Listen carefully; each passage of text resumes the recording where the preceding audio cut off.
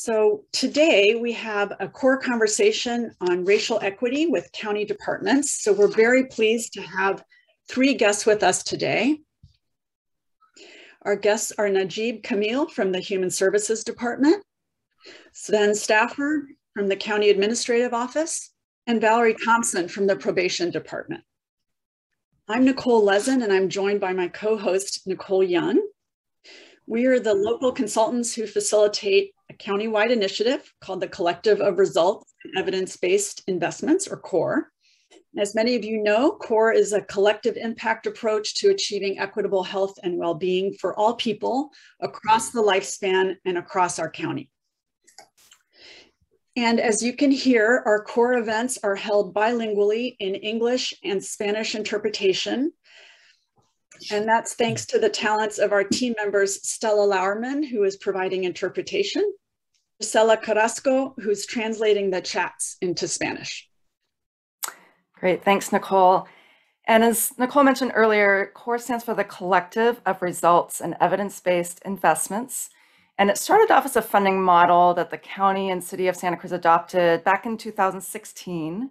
So it's been 5 years now, and county and city are getting ready to issue their next funding request for proposals. So using it again as a funding model. But in those last 5 years, CORE has also really evolved to become a much broader movement to achieve equitable health and well-being in Santa Cruz County, using a results-based collective impact approach that's responsive to community needs. Next slide.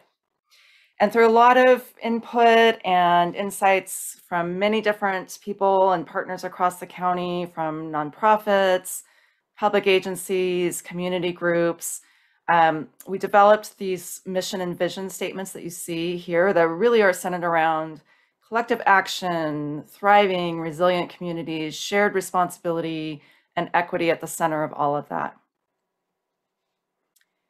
And when we talk about equity in CORE and equitable health and well-being, we really mean that everyone throughout their lifespan across the county has opportunities to experience these 8 interconnected core conditions for health and well-being, that everyone needs to experience health and wellness and opportunities for lifelong learning and education, and economic security and mobility, and thriving families, and a sense of connection to community, and healthy environments, and live in a safe and just community, and have stable, affordable housing and shelter. And so we think of these things, again, as very much interconnected. It's very hard to talk about how to achieve health and wellness for everybody without also talking about the role of healthy environments, or our criminal justice system and policies, or affordability and accessibility of housing and shelter. So we will often talk about these core conditions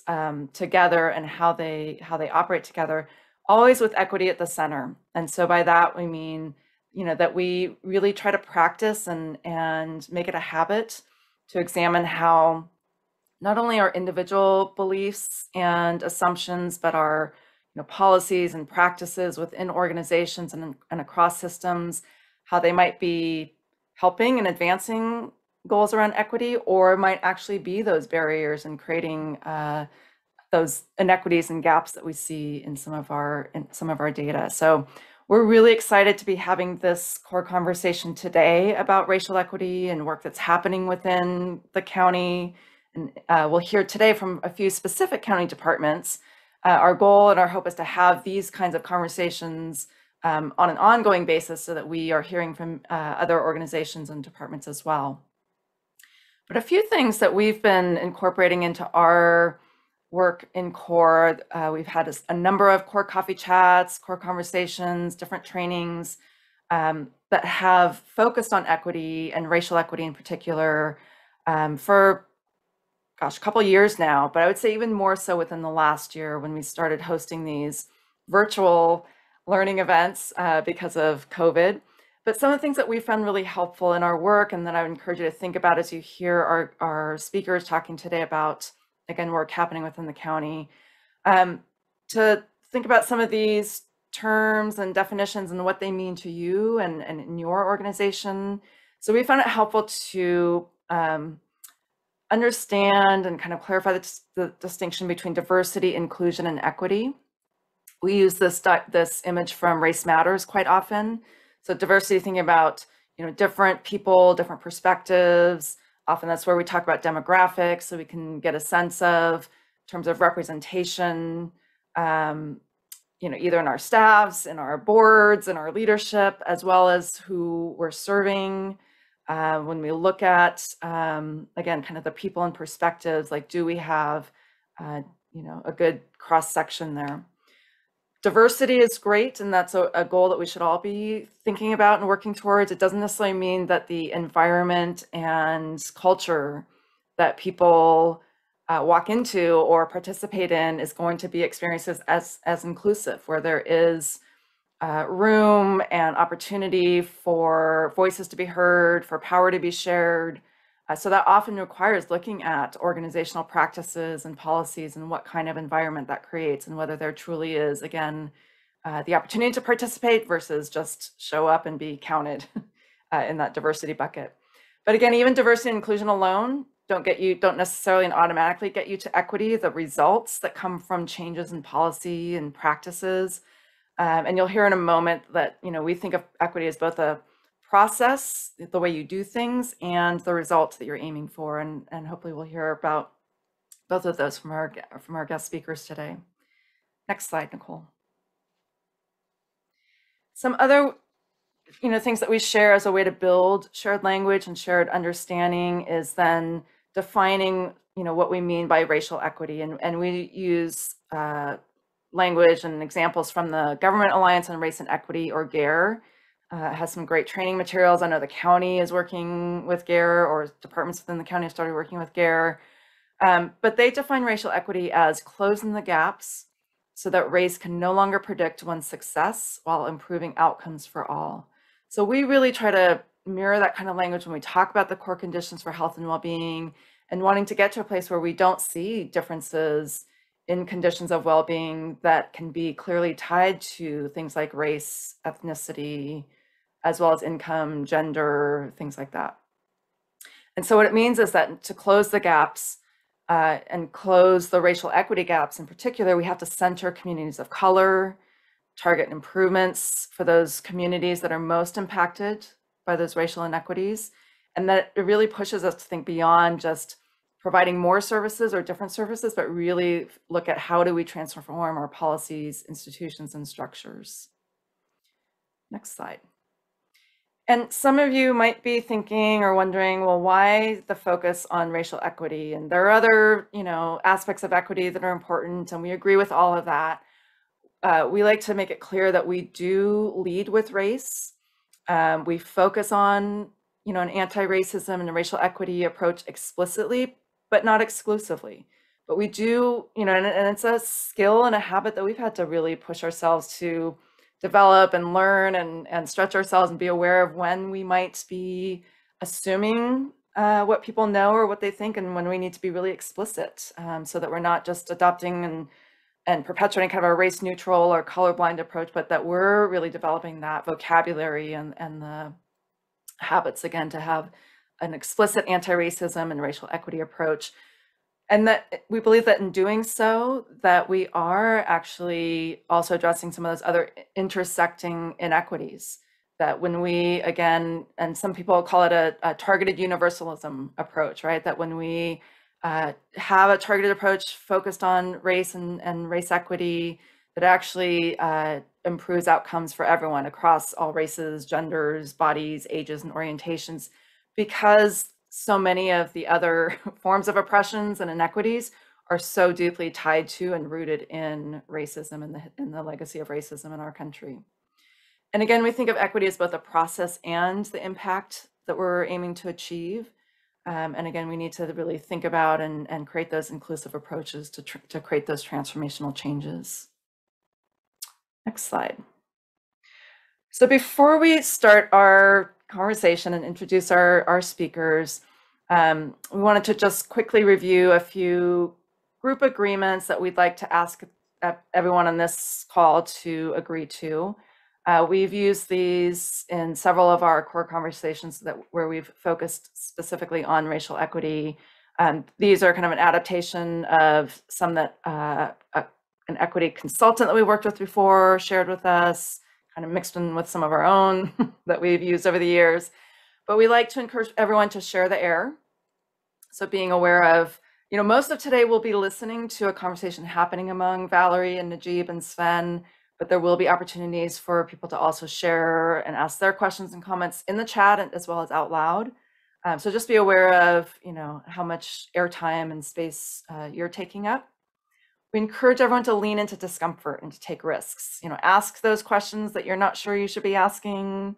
If you're noticing reactions to what you're hearing, to notice that, but not immediately discount it or try to move into problem solving and make it go away, because sometimes very often that discomfort is where the learning happens. We encourage everyone to speak from your own experiences, even if it's in the chat. And that's just a simple way of saying use I statements, and just remembering that we can't speak for everyone, even if we do have similar backgrounds or demographics, that we can't necessarily assume that everybody that looks or sounds like us has had the exact same life experiences. We invite you to listen fully and be fully present. We think we're going to hear some really fascinating things and learn a lot, and be pushed to think about action steps that we all can take as well. So that requires us to listen and be fully present, as well as to be curious and call each other in versus call each other out. If we hear or see something where we're thinking like, I wouldn't say it that way, or, I wouldn't ask it that way, that we, again, make this a shared learning process. Part of that means that it helps to separate intent from impact. So if you hear or see something that you're thinking is, insensitive or even offensive, that to start by asking, questions for, clarification, and not necessarily jumping to the assumption or conclusion that someone meant some negative intent or harm. We also ask that everyone honor confidentiality. We are recording today's session, so just know that if there's something that you want to ask or share about yourself or your organization, that we do plan on sharing this recording with people who registered but couldn't make the live session today. So just choose what level of detail you want to share. And as always, practice self-care. So again, for some of you, you may be hearing or seeing things that really resonate with you, that you can relate to, and it might stir up strong feelings for you. And so if you need to step away, take some deep breaths, take a drink of water, turn off your camera, do what you need to do to practice that self-care, both during and after this session. Okay, so I'm gonna just ask really quickly, does that sound, do those sound like agreements everyone can agree to today during our time together? I'll look for either nodding heads or thumbs up. Thank you, Alma. Great, okay. Then I think, Nicole, you can go ahead and stop your screen screen share for a moment. And I'll again introduce our three guests today. We're so grateful to the three of them for joining us today. We have Najeeb Kamil from the Human Services Department, Family and Children's Services, and Sven Stafford from the County Administrative Office, and Valerie Thompson from the Probation Department. And each of them have played a leadership role and been deeply involved in racial equity work within their own departments. And so I'm going to start off the conversation asking each of them to briefly describe what that work looks like in their departments. And then we're going to turn over to them to kind of have the conversation among themselves. So it's almost like a fishbowl exercise where for most of the time we get to listen and observe, but also we encourage you to think about what actions or next steps can you see yourself taking, or how will you continue your learning based on what you're hearing today. So we're going to start with Sven with our first question. Can you tell us a little bit about how the county, kind of overall, and then specific efforts within the county administrative office, like what kind of racial equity work is happening within your department? And I know you've got some things to show us as well. Thanks, Nicole, and thanks for organizing and being here. It's privileged to be here, especially with Valerie and Najeeb. And so at the County Administrative Office, I'm going to talk about two aspects. One is our internal work, which we do through our county operational plan. And then the second thing is that I'll talk about is our circle on anti-racism, economic and social justice, which is getting going in its sort of forming and norming stages. And so I'm going to share my screen real quick to show you all our strategic plan website. Back in 2018, our Board of Supervisors adopted a 6-year strategic plan, which set forth a vision, mission, and values for the county. And as part of that plan, we have 2-year operational plans. And so we just recently presented our second 2-year plan to the board on last Tuesday. And what the operational plan is it consists of, let me get it up. It consists of objectives provided by each department, and the objectives are SMART. So they're specific, measurable, attainable, relevant, and time-bound. And so for this iteration of the plan back in December of 2020, the board directed us to incorporate an equity lens into our planning effort. And, we had been intending to do that for a while, but it was nice to get the official board support to move in that direction. And so what ended up happening is I worked with Valerie, with Najeeb, and with other colleagues in and around the county. We put together a training for staff to start creating a common language around equity at the county, and to give some specific tools around how we can identify disparities or create baselines, and then create actual tangible action plans to address those disparities. And so we had departments take a first shot at writing those. We then spent a pretty good deal of time in that committee with Valerie and Najeeb, actually reviewing those and giving feedback to departments on how they could make their objectives stronger. And then we've ended up with 80 objectives within this plan that in some form or fashion try to embed equity. And so on our site, you can go and see them now. You can sort of sort them by external facing objectives that deal with communications and education, community partnerships, and county services. And then internal looking objectives that deal with facilities, systems and internal services, and workplace. And so within sort of the SMART framework, and really trying to be measurable, we often say what gets measured gets done. I think in terms of doing the equity work, it's interesting to think of the inverse, and what doesn't get measured can't be done, right? If we don't know something, if we don't know a disparity is there and we haven't measured it, then there's no impetus for us to take action. And so I'll show you one objective that I'm particularly excited about, and that's in our recycling division. And so it's, for those of you that aren't interested in recycling, I would strongly encourage going and doing some reading about it.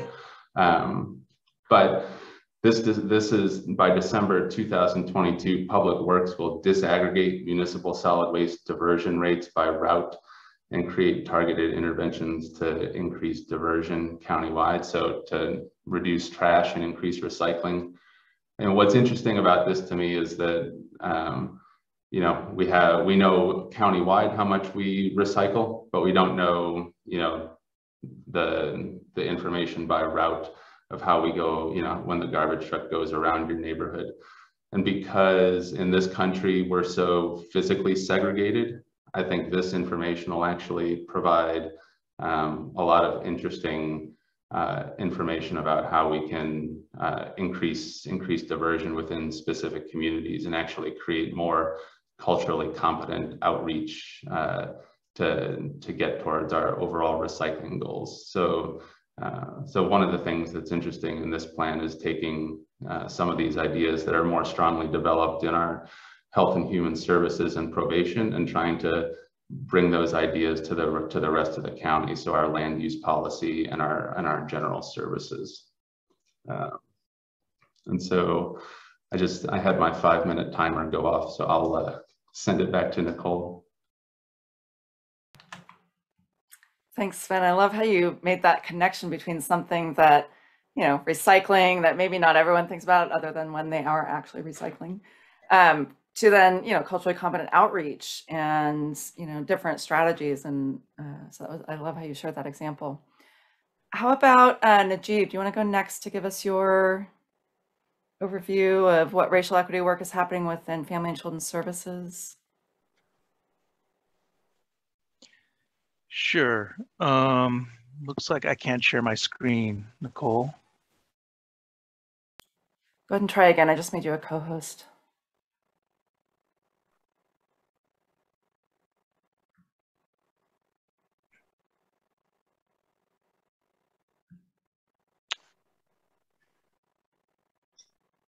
All right, awesome. Thank you. So great way to start off, Sven, about, you know, the work that the CAO is doing. And so before I jump into kind of what, you know, what we started in terms of an approach in Family and Children's Services, I just want to, you know, acknowledge that, you know, we're sitting on the ancestral lands of the Awaswas, Ohlone, and Popoluchum or Amamutsun tribes, and all the original indigenous people of the land upon which Santa Cruz County stands. And so, you know, I think that's just critically important when we, you know, start off our conversations, especially about racial equity, that we acknowledge that really every community owes its existence to the work and struggles of the previous generations from all over the world, right? They're the ones who contributed their hopes, dreams, energy to making the history that led to this moment that you and I are in right now. Some were brought against their will, some were drawn to leave their distant homes in hope of a better life, and some were born here. And some have lived here on this land for more generations that can be counted. So I just want to take a moment to acknowledge that and pay respects to the elders past and present. And then, you know, I want to also frame the work that we're going to be talking about, all of us, is that it's an ongoing work, right?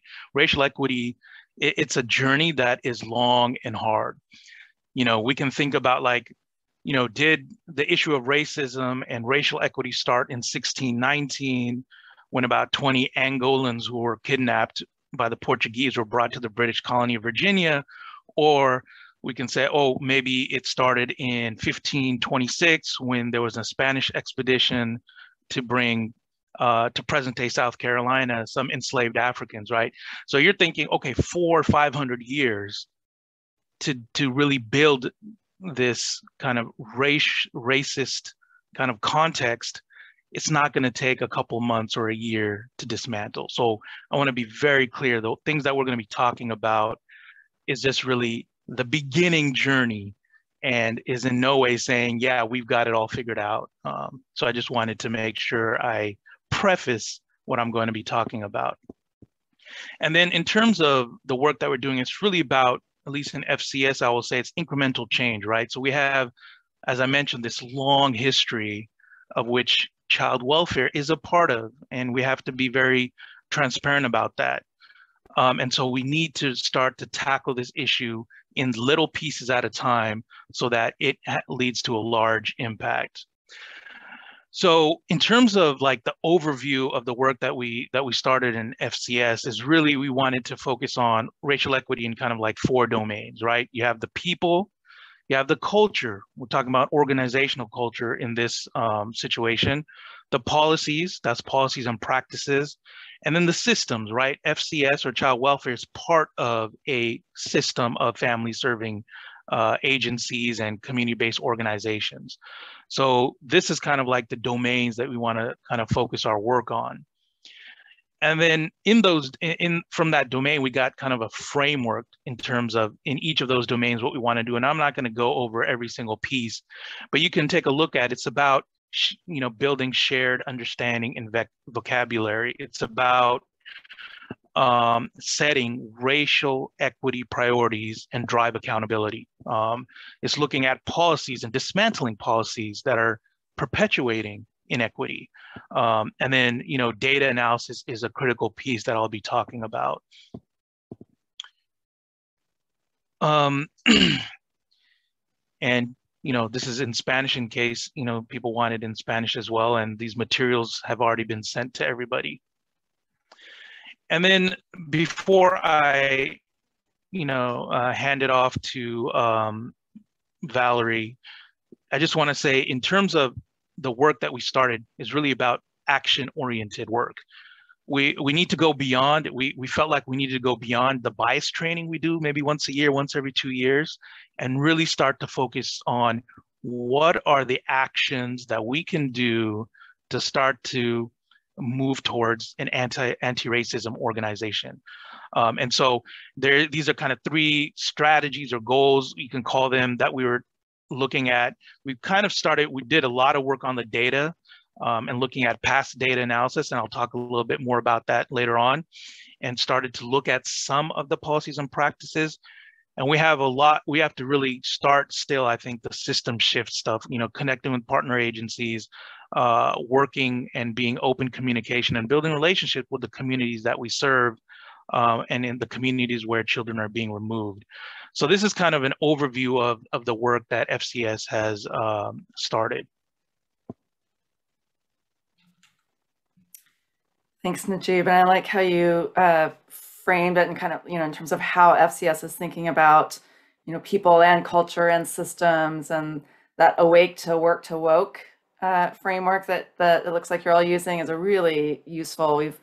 And we'll share that article also with everyone afterwards, because it's it takes a while to read through it, digest, but I love that you're using that as a way to kind of structure or think about this action-oriented work. Okay, Valerie, you want to give us your overview about what does the racial equity work look like in probation?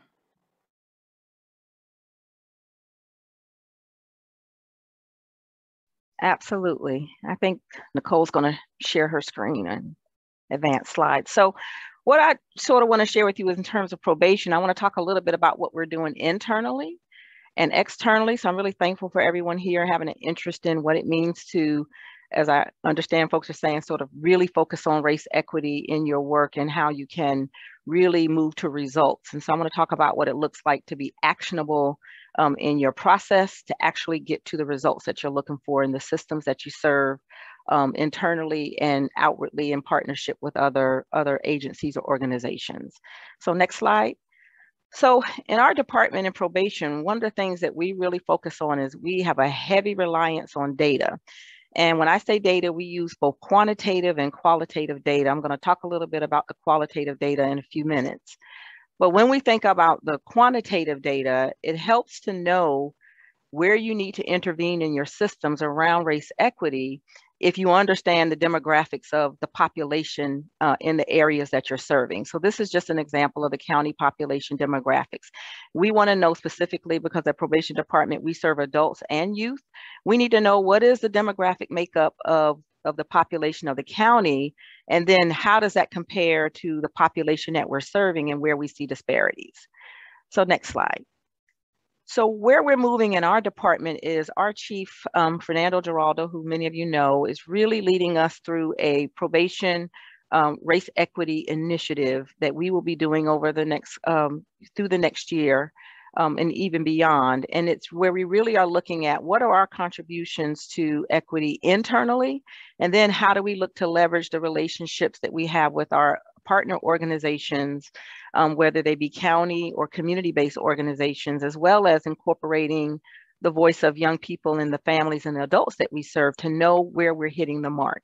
So this just gives you a sort of an example of our plan of how we'll be moving this along, which is basically to understand and align the values of our staff and how that contributes to the work that we do, and then subsequently the results, right? And then we'll get to new policies and practices that embed equity. And this is just an example of this in Spanish. So next slide. So in our adult division, next slide, this is just, again, a sample of the demographics in adult, and just lets us know who we're serving along the lines of race and ethnicity, and also male or female based on gender identification offered by those that we're serving. Next. And so then we want to know what our probation type is. And so when we're looking at who we're serving, and we're looking at disparities, and we're looking at equity, we need to know where are folks coming into our system, what do the charges look like, which can then tell us what type of needs people have, so that we know where we're intervening with services and supervision types, and trying to support folks to remain in the community safely. And as you can see here, we have quite a few folks who are on, felony classification of probation versus misdemeanor. Next. Again, this just tells us how we're looking in terms of disparities across our department, but this in adult around the revocations, which means we're tracking revocations, and we want to know who's getting the most revocations and how are we going to address that. Next. And then lastly, we're looking at what is the adult recidivism rate. So we want to know who is not successful in the community, what's happening with them, who are they, where are they? So again, we know where we want to intervene in our system when we're looking at trying to create equitable opportunities. And as you can see here, we have a decline in some recidivism for the white population. The Latino population is declining, but we're seeing an increase in the African-American population. So we'll be asking questions and interrogating our system to understand what's going on, where we're seeing the increases. Next. And then in our juvenile division, next slide. Again, we want to look at the same thing. What's the ethnicity, the gender of the young people who we're serving, and so that we understand how they're showing up in our system. Next. Again, we know we have a majority of young people who are being supervised by us on felony charges versus misdemeanor charges. So we want to understand what the needs are so that we know who we're working with and how we can work best with them. Next. And again, this decrease in new placement orders represents what Nicole mentioned earlier, which is our use of targeted universalism. We knew in 2015, we had a very high number of young people going to out-of-home placements. That number was consistently going up, and we wanted to know what we needed to do to bring it down. So we used our qualitative data, which was a result of us convening with the young people and families that we served, to find out what their needs were, what was missing for them in the system, what was missing for them in the services that were being offered, so that we could then step back and develop an intervention or a program that could help reduce those out-of-home placements. And what we got to through targeted universalism was a really good reduction for our Latino or Latinx youth who we were targeting as our program population. But then we also achieved an overall result of reductions in out-of-home placements for all other race classifications that we were serving of young people. And that is the targeted universalism approach, which says, focus on your most disadvantaged population and you'll achieve an overall population result, which is where we want it to get to. And so when we think about equity, we wanted to, if you could go back to that last slide really quickly. When we think about equity, we really wanted to think about what it meant to provide services that were accessible to all kids, but specifically to our Latinx population in order to support them in the community. And that's what we were able to do. So the next slide. So we're also doing something similar in concert with our partners at County Office of Education, at PVUSD. We have a partnership with CAB, working with our community partners to provide services and employment services for young people in school, but meeting their needs through a social emotional approach, which again, through our data and our qualitative data, we learned was a very high need. Next. So as a department, where are we going with our race equity initiative? We're continuing our innovations and system improvements. We're trying to increase capacity with youth and family engagement through our child and family team meetings. We're enhancing our reentry and transition planning and support so that young people can transition into community and be successful. It's the same on our adult side. How do we provide supports through our probation service center to be able to support adults in the community and give them equitable access to services in one place. And we want to continue to create opportunities to support young people, adults, and families during COVID. So it just gives you an idea or a sense of how we're using data in probation to really get to equitable outcomes for those that we're serving and in partnership with our partners in the community. Thank you, Valerie. I really appreciated how you showed how data can be used with an equity lens and gave a really concrete example of targeted universalism. That was really helpful. Can you explain really quickly what revocation is? So a rev is like a violation of your probation. Okay. So you revoke your ability to maybe remain in the community, or you have to go back before the judge because of a violation or something that isn't going well. Got it. Okay, thank you. Right. You know, and I love how all three of you, talked about not only the value and importance of data, but also examining values, both as individuals and within your departments, how that leads to the policy and systems level changes. I think we're ready to move on to the next question that Sven is actually going to start us off with. So Sven, I'll let you take it from here.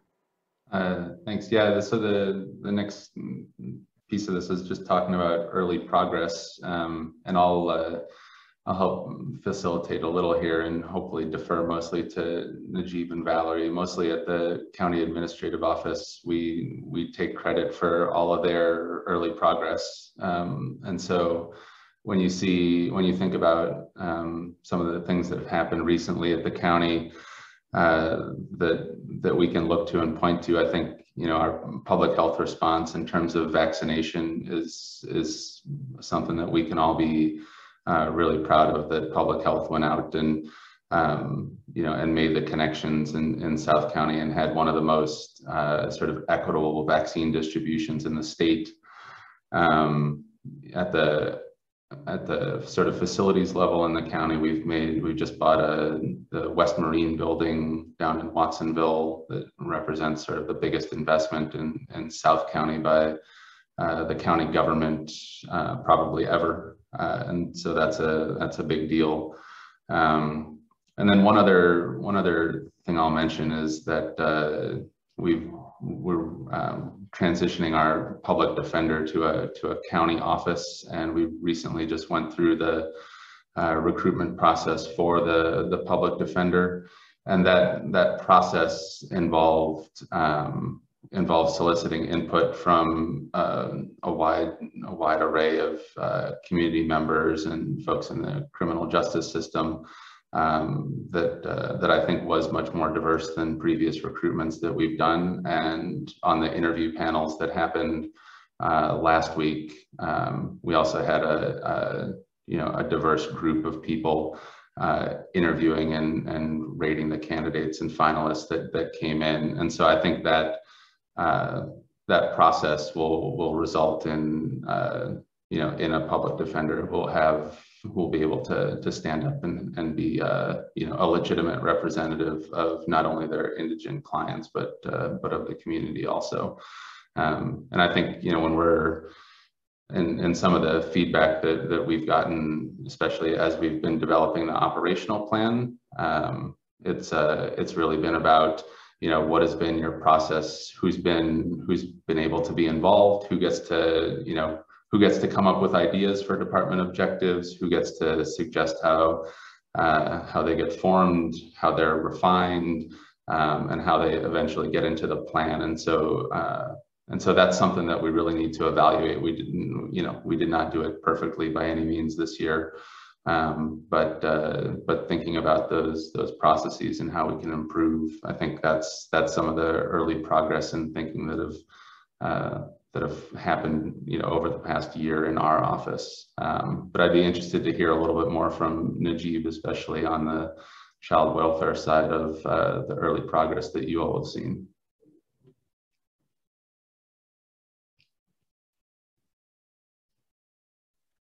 Great, thank you, Sven. Yeah, so in terms of Family and Children's Services, some of the early signs of progress is, we developed and put together the Racial Equity Core Team, which consists of staff from different levels of the organization and different parts of program.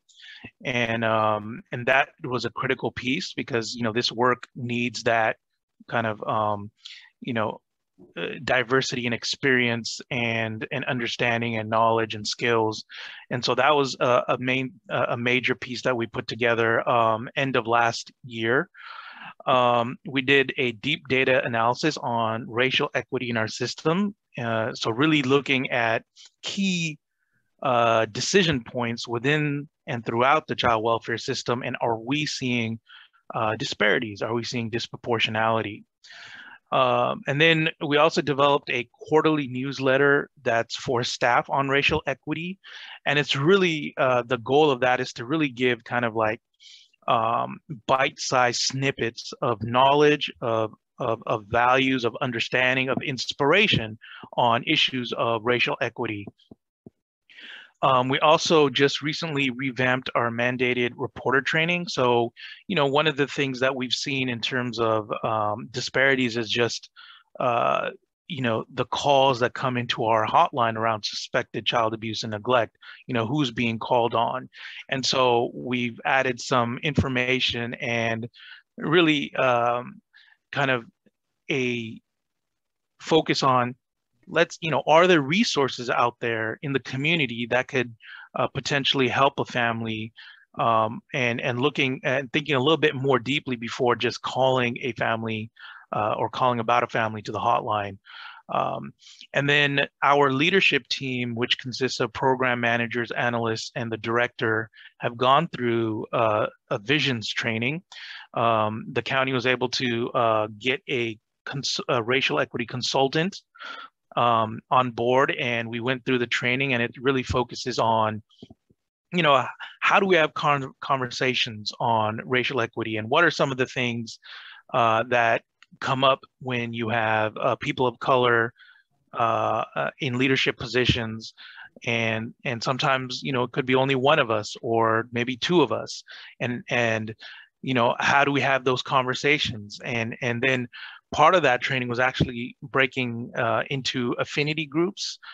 So we had an affinity group for the leadership staff of color and one for white leadership staff. And so, having some really focused conversations about what we experience in the workplace, and also what kind of language that we utilize when working with a diverse staff, and how that can impact all of us.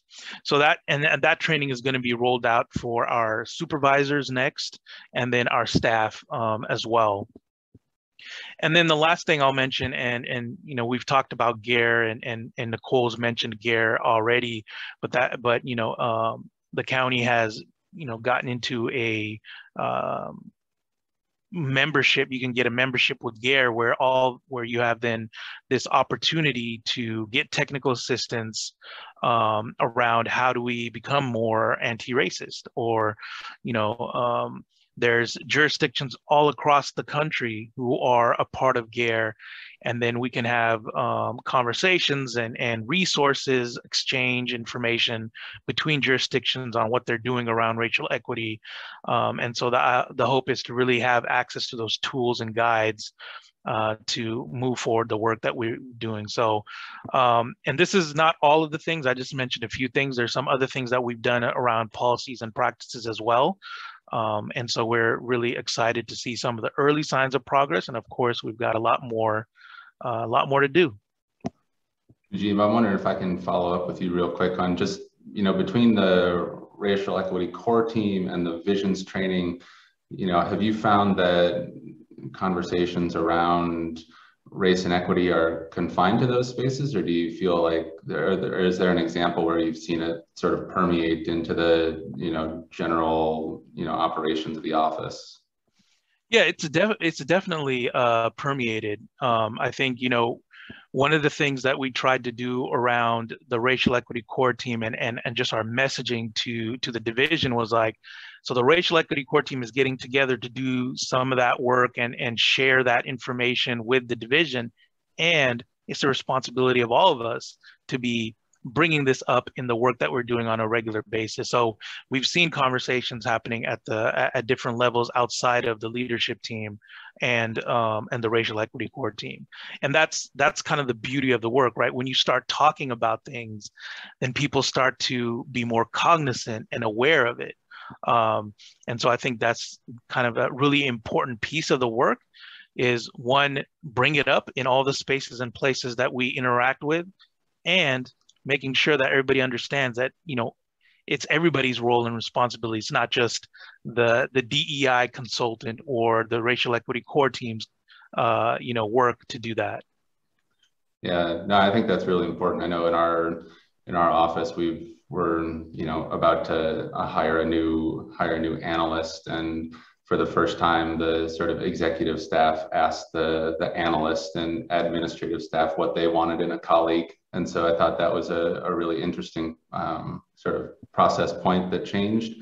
And then in addition to that, when sort of the analyst and administrative team came up with their sort of priorities for who we wanted to hire, number one on the priority list was representative of the community. And so, and I guarantee that's something that wouldn't have come up a year ago. And so, I think through a lot of these things, we're starting to see those changes. And so I'll toss it to Valerie and see, and we've already heard some really great things about probation. I really love the out-of-home placements. I've been using that in presentations for 6 months now, and it never gets old, but I know there's a lot of work that's continuing to go on there. Yeah, it is. And I think, to the degree, I think I just kind of want a norm change for everybody before I get started.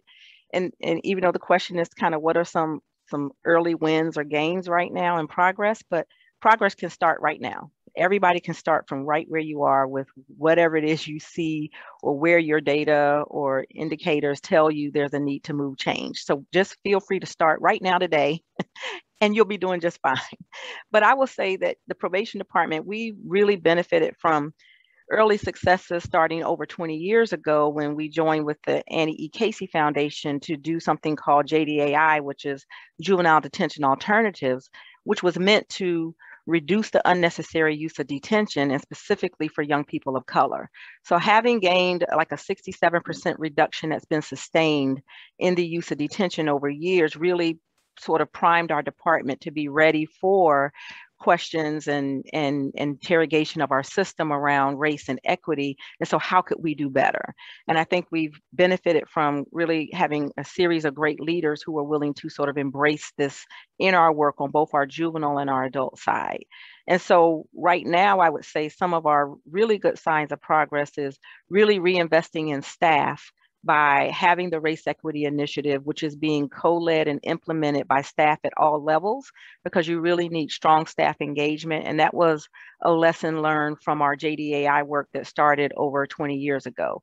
And part of that also builds sustainability for race equity work in your systems is by investing in your staff. So I just want to name that as one of the really stronger pieces of our work that's going on right now.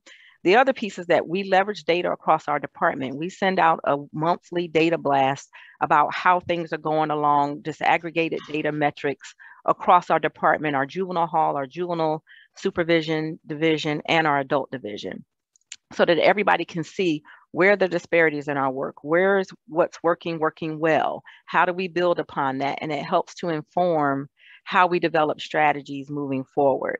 I think one of the bigger strengths and progress is represented by everybody on this call, is that it's much easier now for some reason to work with our community partners and our community-based organizations, our other system partners, whether they be child welfare or public health or the CAO's office or the sheriff's department.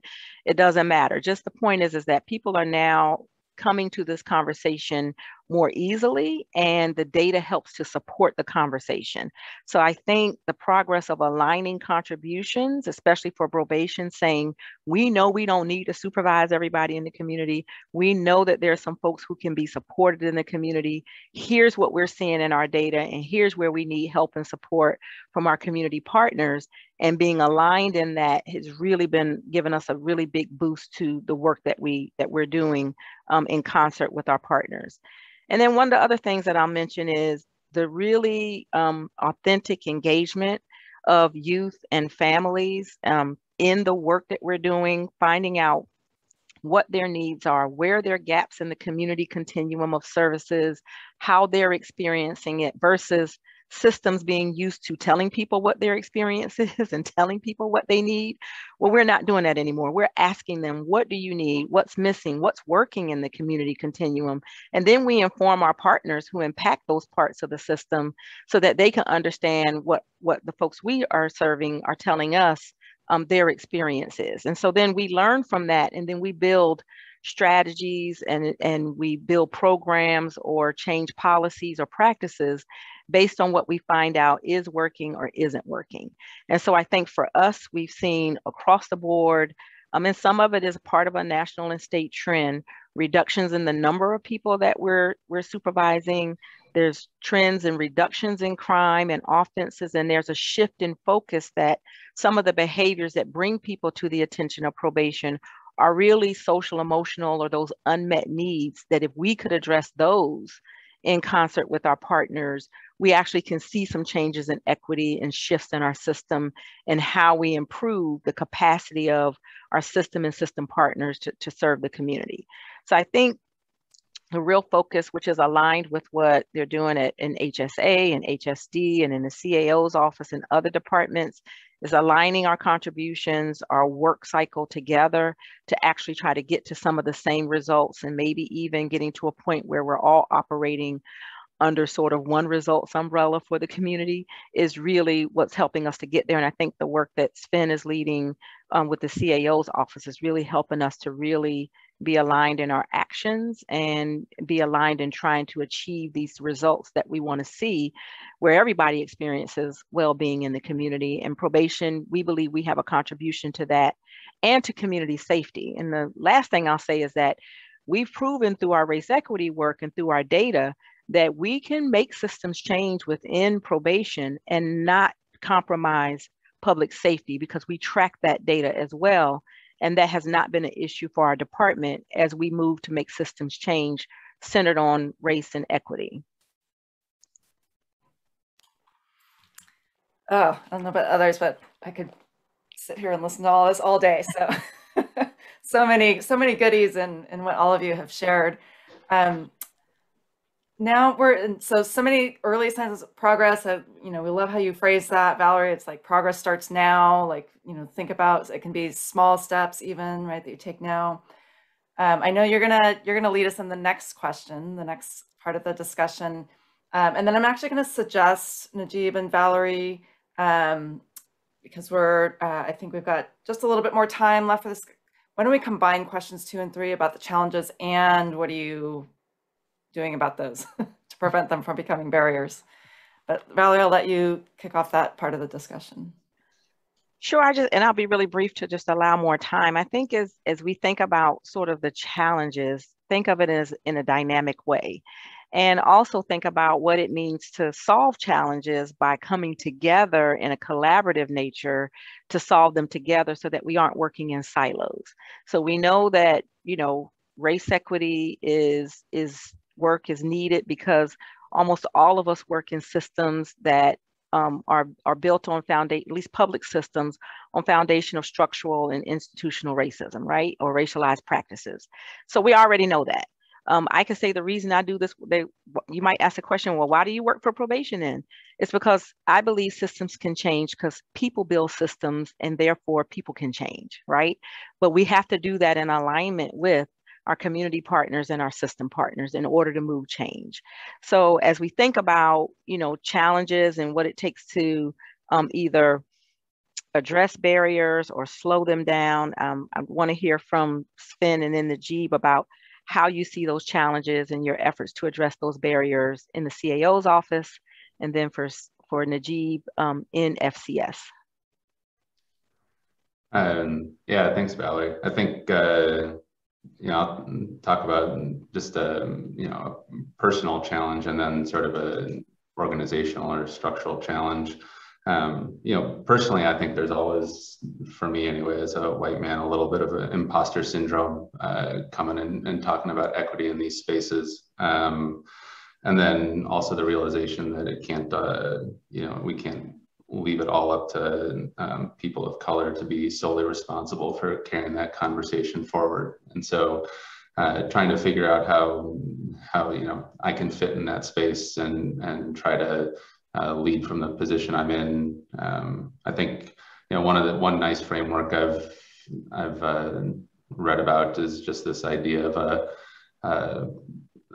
from a philosopher named Burke of an unending conversation, right? That there's been, as Najeeb pointed out, this 100-year history going forward where people have been having this conversation, and then at some point you jump into this work in your organization, or for me at the county, and you sit around and you listen for a while, and then eventually you pick up on what's going on, you find something to say, people react to you, and then you're part of the conversation, and it's your responsibility to push it forward and try to achieve something that you can. And then when you leave, the conversation keeps going on without you. And so it's just I think all of us in that space can ask ourselves, what can we be doing to contribute to the conversation? And then organizationally, I think the county is a large institution. It's got a certain inertia to it, and it's not. It can move fast if it wants to, but it's not designed to move fast. And so the biggest challenge for us, I think, is how to resist sort of going back to normal. I think we've got our little, I like the way Najeeb also phrased the small actions. I do believe that those small actions are the ones that really matter, right? And so we've taken, we have these 80 objectives. It's like 80 small actions. And now all we've got to do is do the work, right? And so, figuring out what support departments need, to do some of the internal work, but also, what resources they might need to change those systems within which they're working. Those are, as Valerie and Najeeb have said, all really difficult but important conversations to have. And so, from our office's point of view, how do we support that and make sure that those resources are available? And I think, with Probation's work with JDAI, with HSA and HSD, joining GARE, there are also a couple really important land use opportunities with looking at our general plan, and then looking at a climate action strategy and trying to bring sort of an environmental justice lens to that work. There are a lot of really, really important processes that are going to start taking place over the next 2 years. And so I think, it'll be up to us here to make sure that those are inclusive and that those processes really work for as many people as possible, and not just as they have often in the past, people in position of power. Great, thank you. Najeeb, can you share how things are going and you're addressing challenges in FCS? Sure, yeah. So, I'll just quickly mention two challenges. There's, of course, many, but I would say two challenges. One is really building that shared foundational definitions and understanding of anti-racism. I know, Valerie, you mentioned this in terms of the work that you've been doing in probation, but one of the things that we see is that when people don't have that shared foundational language, they don't have the conversations. They're afraid to bring things up. People are afraid to either offend somebody, or people are afraid to, like, oh, I might come off as such and such, right?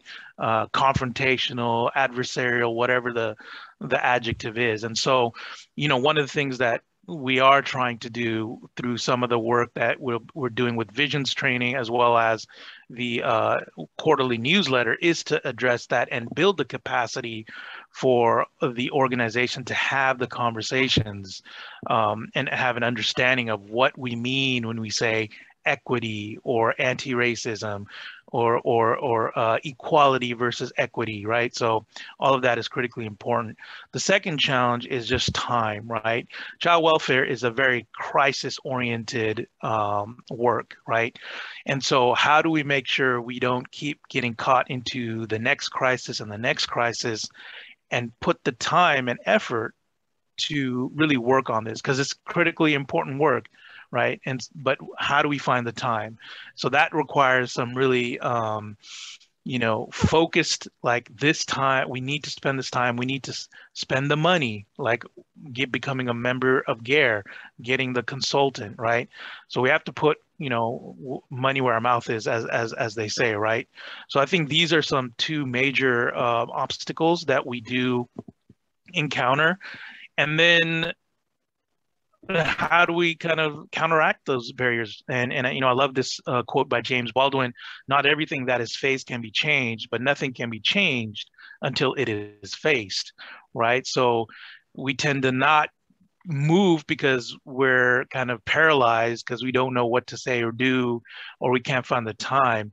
But if we say we want to address racial equity and then we're not really doing anything about it, it's not going to go away.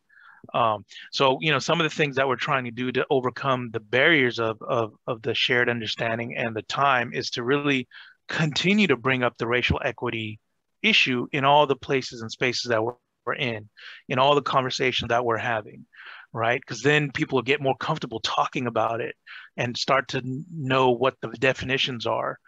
The other is bring the data. We've talked, Valerie's talked a lot about that. Sven's been talking about that with the strategic plan. Bring the data, and always have that data updated, have like a dashboard, if that makes sense. And then start digging deeper into the data. The disaggregation is really important when we disaggregate by race and ethnicity. Connecting the values of social work to racial equity, the why of the work. I think sometimes when we're so caught up in the work and the day-to-day stuff, we can kind of lose sight of the why. And it's important to bring up that why in the meetings that we're having. And the last thing is just barriers and challenges are there to be overcome. Sometimes we look at them as things that stop the work. And I think that that's not the right, frame to have. The right frame is to look at a barrier and say, okay, let me try to figure out, how do I overcome it? What's the problem? Let me solve it, then move on to the next problem. And that's how we make those incremental changes. And then the last thing, I'll just, another quote by Adrienne Maree Brown, who's, a great, she's an amazing author, talks about various things like organizing. And she has a quote that says, "Science fiction is simply a way to practice the future together." I suspect that is what many of you are up to, practicing futures together, practicing justice together, living into new stories. It is our right and responsibility to create a new world. So we need to start moving now. Like right after this presentation, I'm hoping that you guys have some ideas and start doing the work. I think the time for thinking about what we want to do in conversations is done.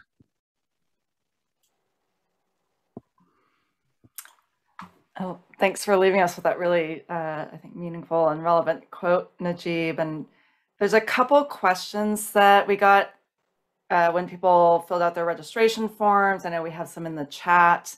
We'll try to have you address as many of them as we can today, but there might be some that we'll have to hold for later, or maybe ask if you can I'll share your thoughts afterwards so we can share that as part of the follow-up email.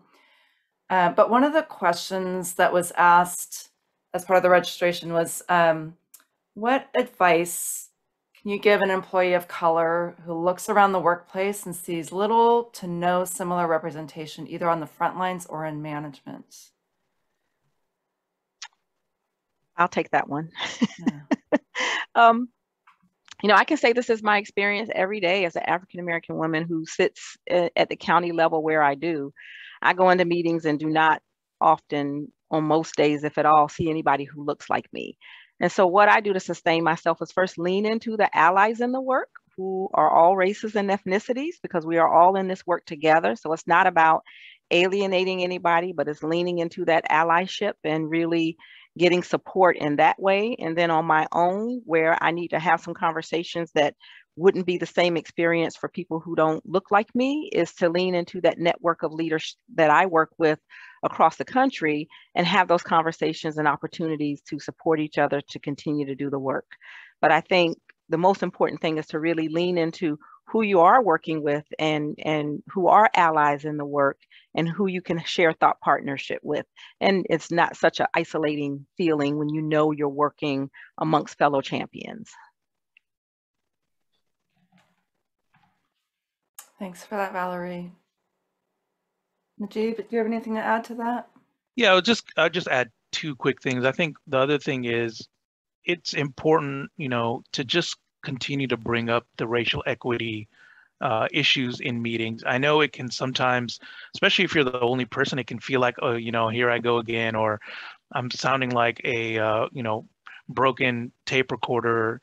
And it's okay to sound like that. It's okay to repeat that all the time, because, you know, I find that, you know, if we start to feel like, you know, I just keep mentioning it, so I'm going to stop, then people are going to stop hearing about it. They're going to forget about it, especially if you're the only person of color in your team. So I think that's an important piece to continue to bring it up. And then the second piece is, you know, utilizing your supervision support, right? So if you're reporting to whoever, having those conversations with them, right?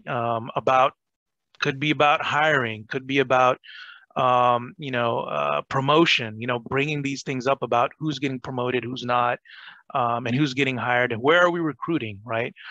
So I think there's ways to start to kind of have these targeted conversations with your supervisor, and also making sure that you don't stop bringing those issues up. Thanks for that, Najeeb. And Sven, I'm going to ask you kind of a different twist on that question as someone who identifies or has identified himself as white in this meeting. Like, what do you have any advice, like, as someone who might notice those kinds of dynamics, or like, what have you seen or heard in terms of like when there is that kind of imbalance, or you know, when there's a group where it's, you know, more heavily weighted towards, you know, white versus people of color? Like, what are some things that other managers, other supervisors, other coworkers could do to help balance out those dynamics and help create that inclusive environment, so it doesn't feel like that responsibility of speaking up always falls on the person of color? Yeah, no, I mean, that's a great question. I mean, it's certainly one of my blind spots. Yeah, I mean, I'm a whole lot of white. Yeah, it's a great question. And I think I think Najeeb's right. If you're not, you know, I don't think you have to constantly bring it up in meetings. If you find someone, you know, and take them aside and say, you know, would you mind bringing this up in the staff meeting, or you know, to try to find you know, some people to support you like that. I think, you know, one of the things that we've done in our office anyway is sort of rotate facilitation of meetings. So it's not just, you know, one type of, you know, one position or one person who's always facilitating the meeting, and then, you know, you can put your own spin on things or include things in the agenda that are important to you. Yeah, I think, you know, it is on, you know, it's the responsibility of a lot of us to make sure that we're being inclusive, that if folks aren't, I've told this story before that I've never, as part of just an example, I guess, of my privilege, right, is that I often sit in rooms and don't say anything. And then people come up to me afterwards and say, like, you're such a great listener, or what did you really think about this?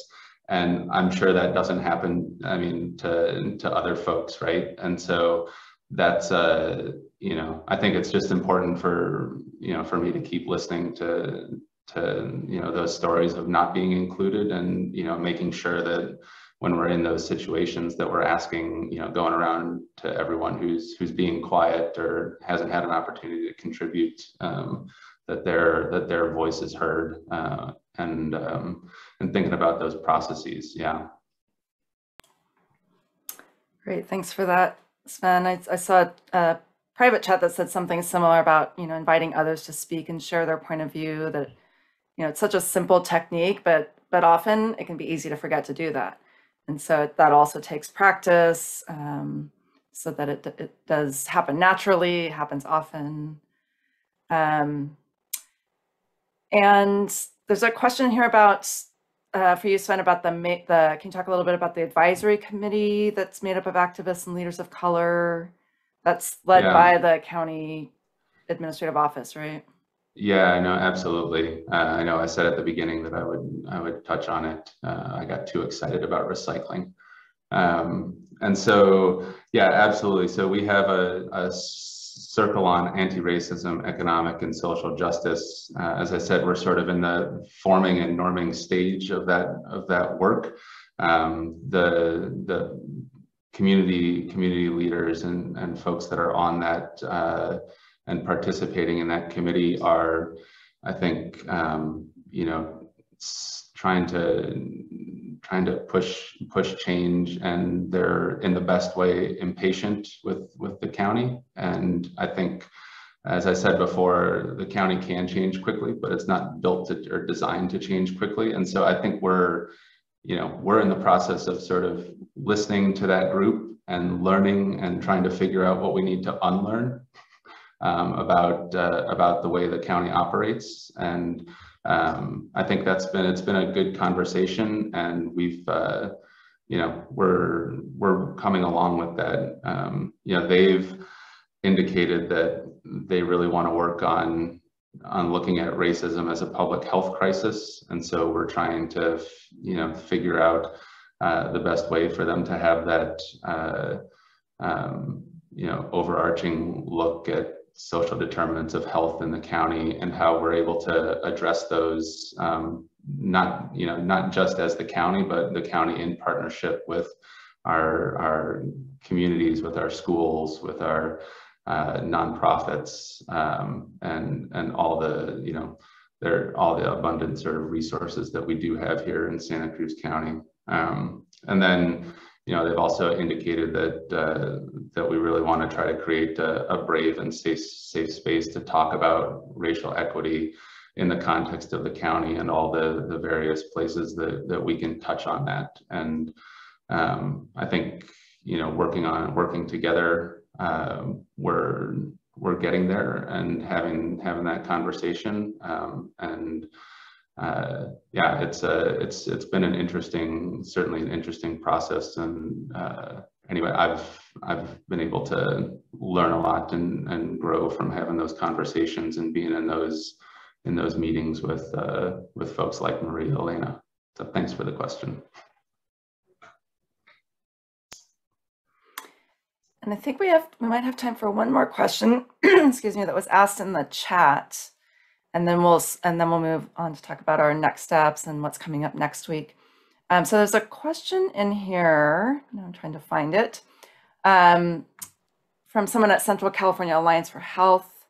They're working on increasing COVID vaccination and equitable access for the Black, Indigenous, people of color population, or BIPOC population. So the question is, what are you seeing or hearing as barriers, or do you have any feedback or are you hearing any feedback from those who may be vaccine hesitant? Is that something that any of you have insights about, or things that you're hearing about from the families and communities that you work with?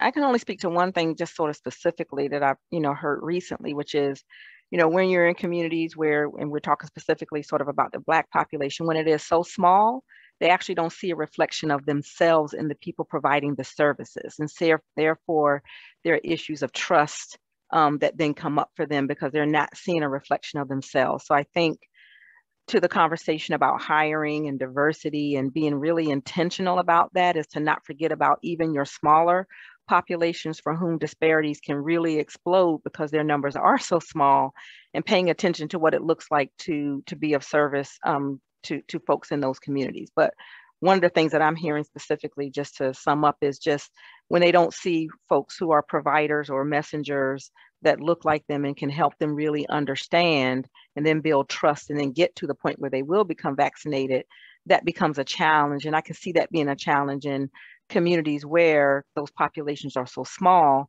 that the workforce across public and private agencies and organizations don't actually reflect them.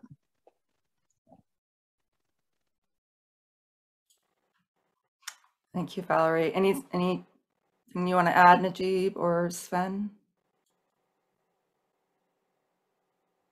Or others that are still, I know everyone else has pretty much been in listening mode, but I can tell from the chats that people are appreciating the conversation, the candidness. But if anyone else has thoughts too about the vaccine hesitancy and how to, really reach and build that relationship and the trust with different communities, feel free to share it in the chat or out loud.